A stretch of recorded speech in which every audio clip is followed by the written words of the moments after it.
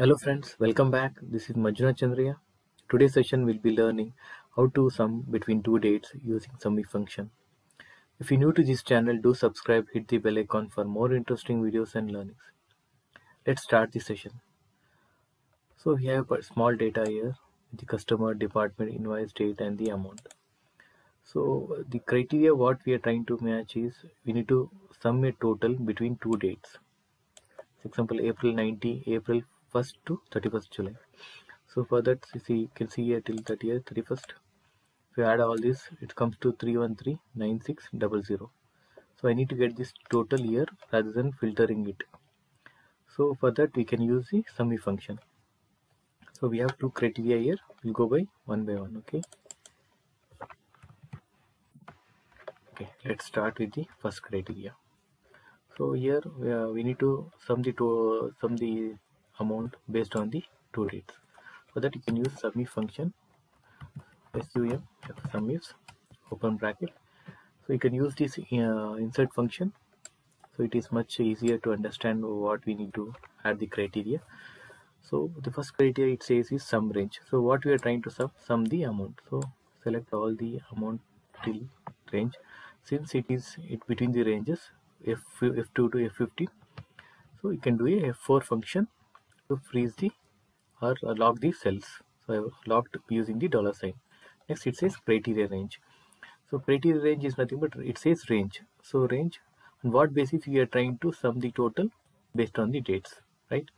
So this date obviously it's in this invoice date column. So it says range. So I need to select the range here.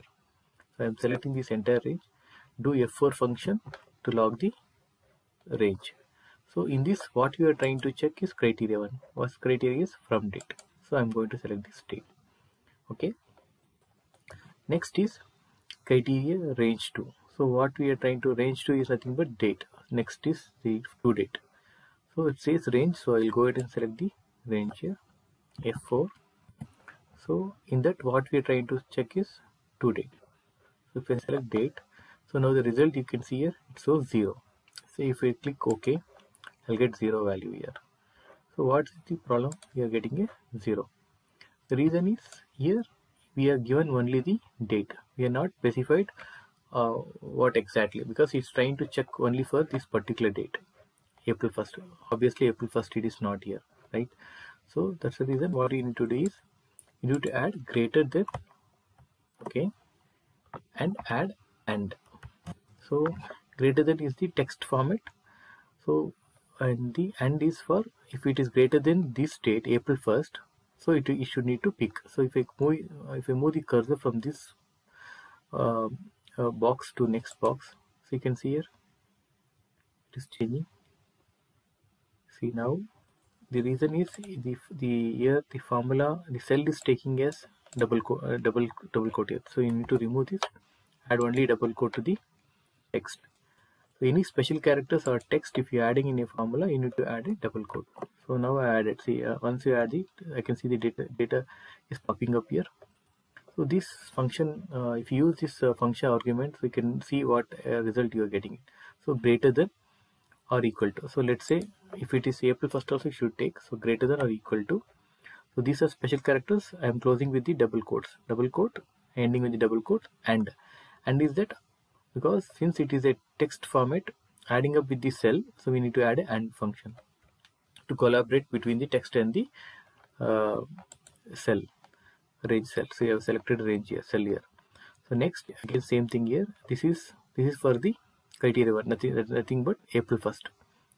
So April 1st greater than or equal to April 1st. So we need to close the to date saying that it should fall on 31st or less than that. So obviously we can give an argument here as open its double quote, less than or equal to, close the double quote, and add the AND function.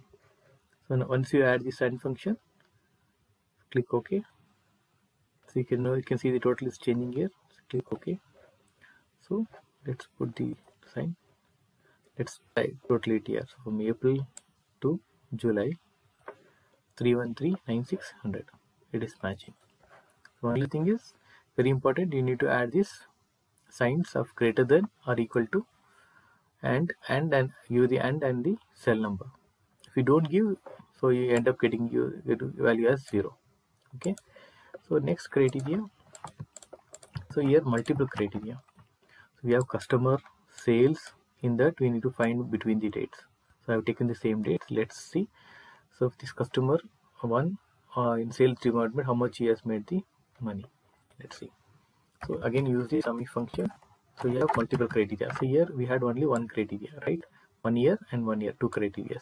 But here 1, 2, 3 and 4 criteria. So we need to add 4 criteria using Sumif function. Again Sumifs, click this in function box.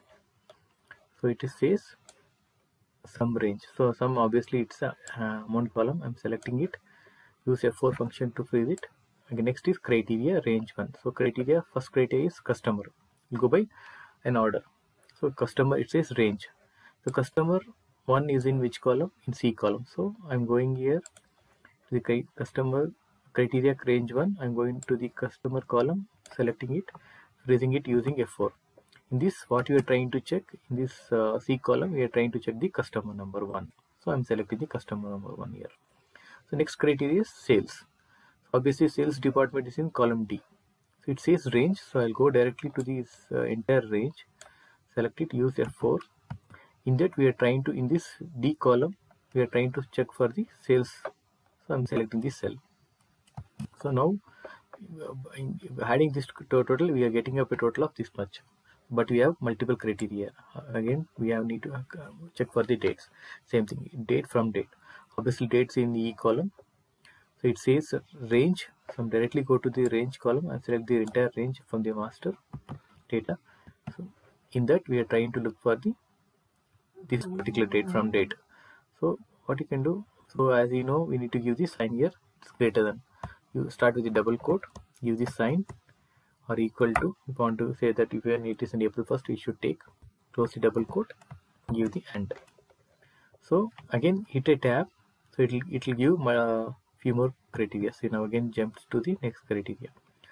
So we are given this from date. So we need to find for a to date. So again it says range. So it's to date. It's in the column E. So I'm going and selecting this entire column to F4. So I have just a second. I made a mistake here. Select the entire column. Do F4, freezing the rocks. I do click tab. In this E column again we are looking for the to date. So for to date we need to give a less than or equal to, close with the double quotes, open and close the double quotes. For the cell you need to give a and. So once you give and, the total is popping up here. Let's click OK. Okay, now we got the total of 16,500. So let's try check. So customer 1 till 31st April. So 31st April we have only one customer here, sales. The amount is 1657. Let's put marketing here. So yes, the customer 1 didn't have any amount. Let's change the customer to 3. So customer 3 has a marketing amount of 7914 between April to this. So let's say customer 1, let's put the date as say 10th November. So let's put 10th, sorry, not here, it's due date 11th. So let's add 10. So now we have 81,9300. So customer 1, say marketing. So customer 1 marketing, here only one, that is between November 10th. It is till to November 10th. It is checking till November 10th. The amount is 8193. So only thing is use the Sumif function, and when you are adding a date, make sure that you add the signs here, greater than or equal to, and the closing with the less than that date, or less than or equal to, so that you get your values using the double quote, and with the double quote add and with this cell. I hope this session was interesting. If you think the video was interesting, do subscribe, hit the bell icon for more interesting videos and learnings, and do like the video. Thank you for your time. Happy learning.